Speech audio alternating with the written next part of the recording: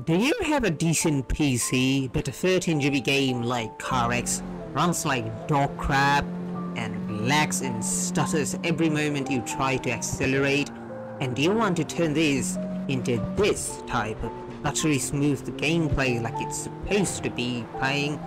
Then I'm going to show you how to fix it. It's quite easy. Firstly, disable motion blur or set it to single. Just copy the files of the game and paste it into another drive, preferably an SSD or an NVMe SSD. I recommend you put IT into our local C drive. And locate it with your Steam, or if it's non-Steam then that's great, and run the game, and it's gonna run like so smooth. It's